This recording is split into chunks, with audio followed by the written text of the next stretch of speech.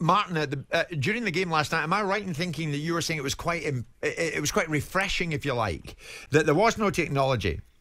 It was. It was refreshing that it was just down to the officials and down to us in the commentary box to decide really whether we thought it was onside, offside, was it handball, was it a penalty? It wasn't. And I must say, after there was a penalty in the game that when you watched it live, it was Sibek, the central defender. It was on Tammy Abraham, and for all the world in the commentary box, it looked like a fantastic tackle. And then, lo and behold, we see the replay, and he makes contact with the player before he gets to the ball.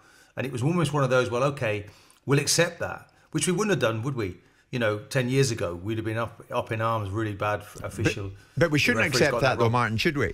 Well, I think the next step is VAR, but it was just refreshing occasionally to do a game where VAR isn't crawling all over it. But, you just said there at the start, there was an article written today. I mean, when they brought VAR in, a lot of people were saying a few years ago that you've got to have that sort of natural symmetry across the board, everybody, that fairness, that VAR should only really come in until the semi-final stages when the games are played at Wembley, and then you can have all your touchline and your goal line technology, everything else is included, semi-final, to make it a fair competition.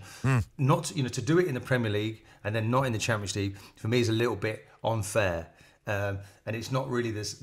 We're not perhaps playing under the same rules throughout the whole competition. So yeah, the fact that Ismail didn't know that surprises me. But obviously, we're working and commentating in the Premier League for most of the time. He's not. He's operating in the Championship. But the FA aren't going to change it now.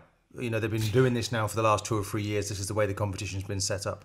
I think the problem with VAR is all the teething problems we've got, isn't it? It's been too long for teething problems, Martin. Yeah, but Bob, it's how we use VAR is what really needs to be looked at. It was interesting. I was with Guy Mowbray last night. He was talking about, supposing there's a corner that's given against a team when actually it's a goal kick, and everyone can see that on the cameras. But VAR let the corner be taken, and then it's scored from there. Well, VAR should be, as Big Brother, should be intervening to stop that happening.